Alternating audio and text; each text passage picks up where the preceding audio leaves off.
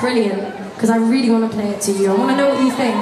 It's not actually new, I wrote it when I was like 17 or something, but it stayed in my heart and I wanted to maybe put it on the second record, so I want to see what you guys think, and if you like it, give me a big woo at the end and I'll put it on the second album. And if you don't like it, then give me a big boo and I won't never release it in my life. But I hope that doesn't happen, because I think it's a little gem.